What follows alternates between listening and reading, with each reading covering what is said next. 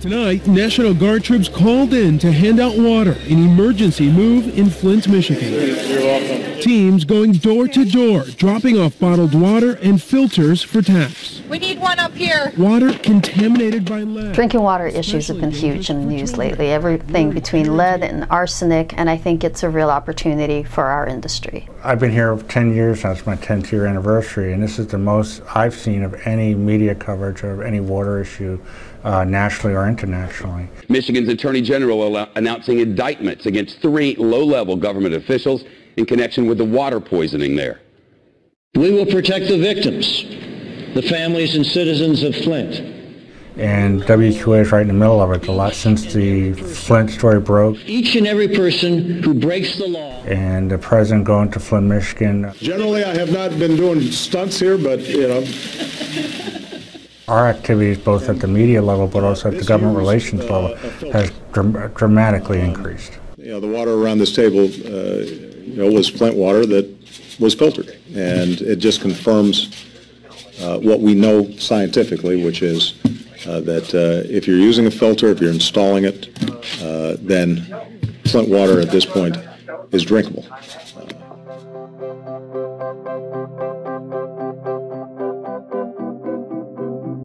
At the end of last year, it started on its upward trend, and then after the Flint, Michigan crisis in January, it grew exponentially. So we saw that, contrary to every national, state, and city and trend, has pretty much stayed there through June. It's kind of plateaued and then dropped off a little bit in correlation with the amount of water articles that are in the news right now. Social media has followed the same trend as the website. Our engagement doubled since January. Last year we were right around the 22-23% engagement rate range, and now in May and June we were right around 55 and 60. The engagement rate involves people clicking on, sharing, and commenting on different social media posts, which then indicates the type of articles and stories and posts that they're interested in. It seems that our press releases and articles about specific water contaminants have the most traction. Yeah, WQA has received a lot of inquiries from a lot of members as well as from consumers about the high levels of lead that are being seen throughout the country. So we've seen it from both the member angle and from the consumer angle. So one of the interesting things we've seen with lead is that schools are now taking a more proactive approach to addressing the issues of lead and the dangers of lead poisoning with children. Schools are not required to test, but it is interesting that there are now 2 major school districts, one here in Chicago and also Washington, D.C., who are not only testing, but are also publishing those results online so that as parents we can have a assurance that our kids are not being exposed to lead during school hours. So a lot of schools around the country have been testing. New Jersey has a serious lead issue at the school, so does Portland, Oregon.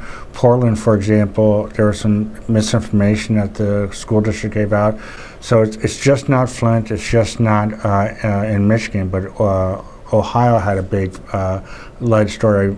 Jackson, Mississippi had a big lead story. So it's around the country, and every day you see clips and stories coming in that municipalities across the country have been testing their water for lead, and some come back good and some have come back bad. The main concern that most consumers have and that a lot of the members have are that the levels of lead are higher than what we test for in the standards. So the standards have the influent level set at 150 ppb, but as we saw in Flint, those levels, the levels in Flint and in other areas throughout the country are much higher. And so the concern is that a lot of the products that are currently certified are not going to work in the field. So in our laboratory, we've been working on running experiments to prove that currently certified products will work in the conditions that we're seeing in the field. So we're running tests at significantly higher levels than what we're seeing in the standards. I think now more than ever, consumers are becoming aware of water treatment. Those that are in municipal systems really may not have been giving much thought to the softeners or filter, but that's changing. And because of the information available on the internet, they can self-educate. Unfortunately, they're not always getting the right information, which is a great opportunity for WQA and for our members to be out there and explaining what the right concepts, what the right treatment is, and how to go about getting it. So one of the other hot topics that has been hitting the news is perfluorochemicals, which are otherwise known as PFCs. This would include things like perfluorooctanoic acid, or PFOA. Those chemicals come from various sources, including they're used in non-stick coatings, clothes, carpet, even paper products. But one of the interesting things is they're also used in foam fire retardants. So anywhere where firefighters practice putting out fires, like at an airport. A Bucks County family has filed a lawsuit against the Navy over drinking water tainted by firefighting foams once used at 2 former military bases in Bucks and Montgomery counties. The Giovanni family lives in Warrington. Their lawsuit contends you might have a source of contamination that could impact groundwater sources or surface water sources that are eventually used for drinking water. We've been following closely the various news stories, specific keyword searches that we've incorporated into our analytics data. Kathleen and David in Government and Regulatory Affairs have been very instrumental in providing technical fact sheets for us, press releases, and in ongoing data that have been useful in disseminating it on our website and on social media. Definitely when stories hit the news, we see a rebound effect here at WQA for certified products. Definitely a lot of members and companies are interested in getting certifications for a lot of those issues that come up in the news. So things like lead or PFOA are major interest points for a lot of our customers right now. So in addition to all the concerns about flint and lead and all of our pipes all across the country, there's been a lot of researchers who are looking at the issues in private wells, and one of those is arsenic. The city of Mustang is shutting down water wells that produce the highest amount of arsenic. What is the definition of arsenic? What is it? Poison. Yeah. Arsenic is found in a lot of different private wells, and there's several universities who are studying ways to convince the private well owner to test their water. And then, of course, after they test their water, if they find arsenic, to convince them to install treatment.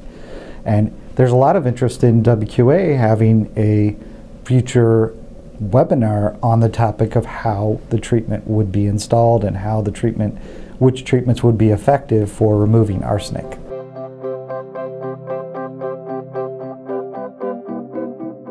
We recognized that drinking water was going to get a whole lot of emphasis in the coming years. We recognized this when we were putting together the MEP program, which is why the basics module starts off with a huge drinking water focus. It really introduces MCLs, explains what that means so that anybody going into a home from a dealership is going to be able to talk knowledgeably about drinking water issues.